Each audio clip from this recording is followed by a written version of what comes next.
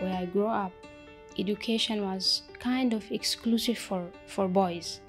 They think if a girl knows how to or learned how to read and write, that's enough for her to do her role. For me, I was hoping to do engineering. My name is Fatima Khamis. I'm from Sudan.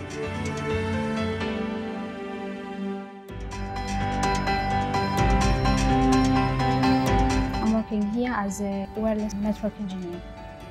In here, I'm the only one responsible for this Wi-Fi.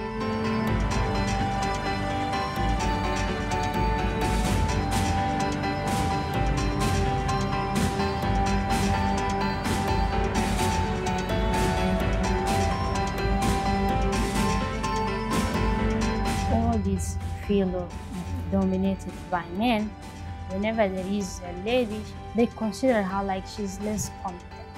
To change this picture of us, we need to work hard. Phone is ready. Are you office so I can bring the phone? I am in the office. When I've joined WFP as a tea assistant, we were 6 in the ready room. I was the only one. And when I moved here, I'm also the only one.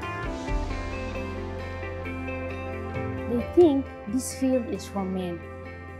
So they're acting like she cannot do it. She's not meant for this one.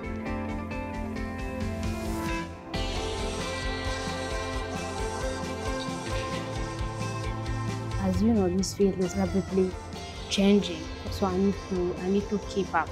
I need to study hard and to work hard.